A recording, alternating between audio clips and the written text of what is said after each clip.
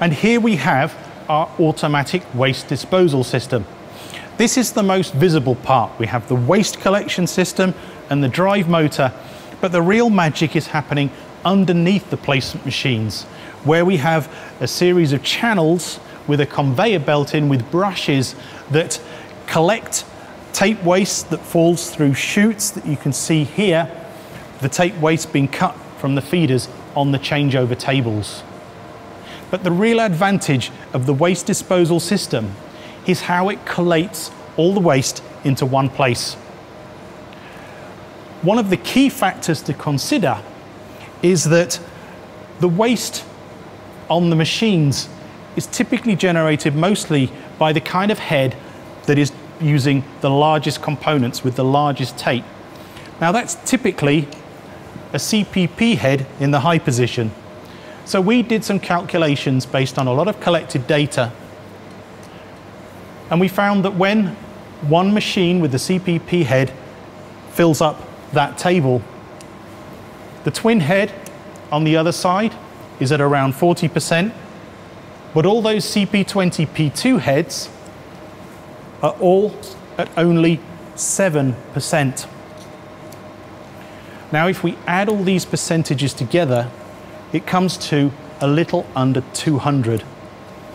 And if we think that each table is 100%, and we have 8 tables, 800, 200 out of 800 is about 1/4. So we're only using a quarter of the capacity of the line for waste. The waste disposal system takes all of that waste and puts it in one place. And this bin is 3 times the size of all those tables combined. So this means that operators are visiting the line 1/3 of the frequency as they would if they had to come and empty the tables individually.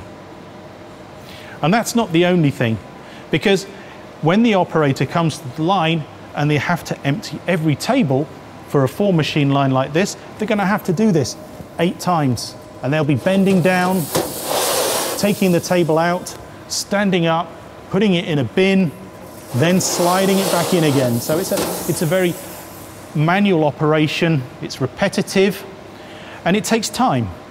By comparison, simply taking the bin and either exchanging it for an empty one or taking a bag out and putting a new bag in is much quicker. And while the table waste bin is out, waste from the feeders is falling on the floor. So there needs to be a regular maintenance program to clean that stuff up.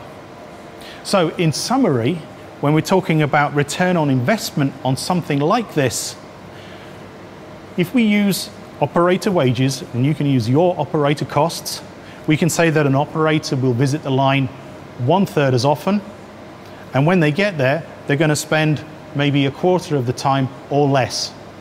So we believe that will give a very favorable return on investment for this kind of automation.